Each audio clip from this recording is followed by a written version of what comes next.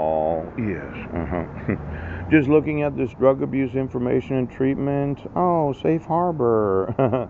Trillium Treatment Center, and then the drug detection and testing. Yes. I had a drug and alcohol evaluation. But you have to think about this. What eye can see your actual genitals? Now, I pissed in a cup before, yes, numerous times actually, proving that I wasn't on drugs, yes, and I wasn't using any alcohol, right, and the whole swabbing, poo. Now, there must be a reason why you continue to prosecute me when you have the knowledge of the fraud of issuing court orders where any person that had the profession of filling out thousands upon thousands upon thousands of forms, yes, that had to be compliant, yes, that did understand the importance of perfect paperwork, yes.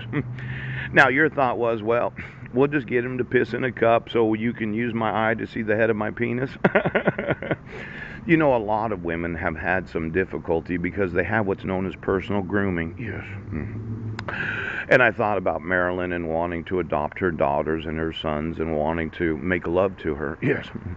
But let's say that Rachel had to groom her own vulva. Yes. Now, what eye's going to see those labia lips? And then for all of those that are on drugs or alcohol or court-ordered types of sobriety issues, I wanted to get the lab testing of each and every individual that was on pay or peer. Yes. Yes, yes, yes.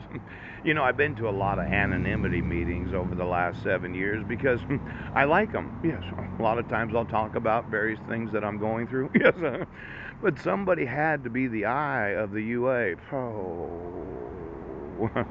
Now, let's say you're a woman. Do you want to know who's sewn into you? Why don't you spend a little time grooming your genitals and you'll find out who will run up and want to see exactly what you're doing down there, okay?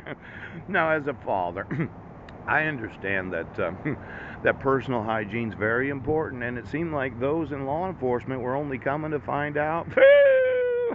They had to see the dickhead, didn't you?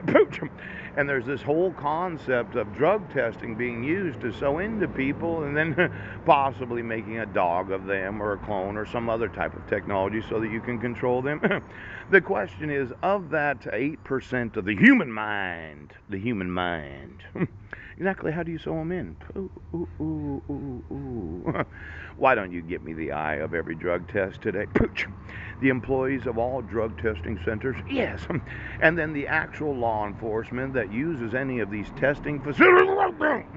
Because I'll tell you what, Sheriff, fuck no.